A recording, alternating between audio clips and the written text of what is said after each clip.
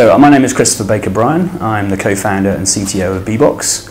BBOXX is an off-grid energy company that works across sub-Saharan Africa and the rest of the developing world to provide energy services to rural off-grid households. And how do you do that? Sure, so we do that through the provision of off-grid energy units. We design and manufacture those units ourselves, and then in Kenya and Rwanda we distribute those units through a network of retail stores to our customers in rural areas.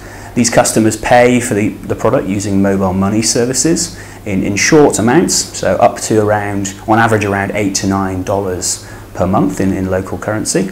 And they get for that access to energy services such as lighting, TV, radio, and so on.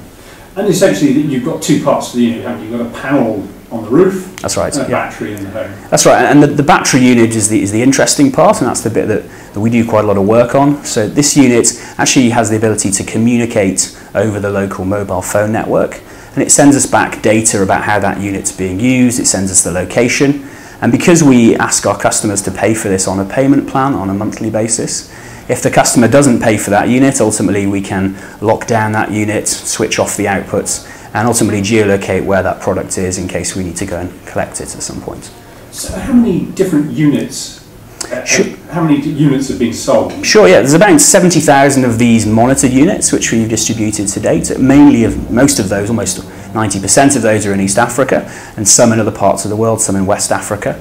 And then we have in total around 120,000 units to date that we've delivered since we started the business in March 2010. And the difference between the top end and the bottom end, what are you getting? Sure. So the very basic user would get 2 lights and a phone charging system, and they would pay us about $6 a month in local currency. At the top end, you would get up to 6 lights, a TV, radio, and additional small USB devices, and they would pay us around $20 per month on average.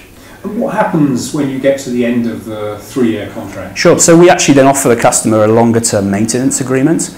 We allow the customer to essentially get an energy service fee, which they pay us up to 10 years, for up to 10 years, and that really allows them to get access to spares and replacements. If their product has an issue, we will fix that free of charge whilst they're paying this low monthly fee. And that's around $2.50 per month for that customer.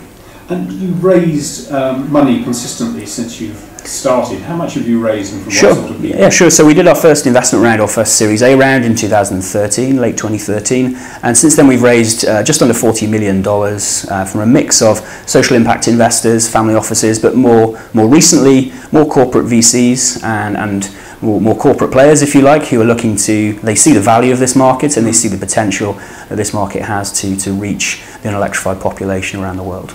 So what are your future expansion plans? Sure, so we're looking to expand within Kenya and Rwanda. That's one of the big things that we're doing right now. So we're growing the 42 shops that we have right now into a larger number.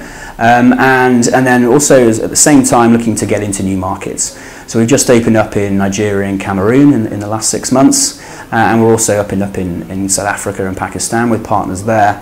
And so we're looking to expand through those partners. We provide the technology, the service, the software platform, the training, and then the local partner will provide the capital and the infrastructure to help operate that business locally. You have quite a large engineering team here in London where we're doing the interview. What's the future of this kind of technology? Yeah, sure. So, I mean, we think that technology, there's a strong component of technology will help us win this market over the next 10 years or so. I mean, a lot of what we do is around the ability to monitor remotely distributed energy products. We think that the future way of electrifying the continent is really through a distributed, or predominantly through a distributed method of electricity generation and distribution. So we're investing heavily into that side of the technology to allow us to go and do this. And really we're looking to expand the product range to cater for new markets and new classes of products, such as people that want a fridge or they want to run TVs, large TVs, maybe an office, into that sort of range. We think that's where the next generation of products will emerge.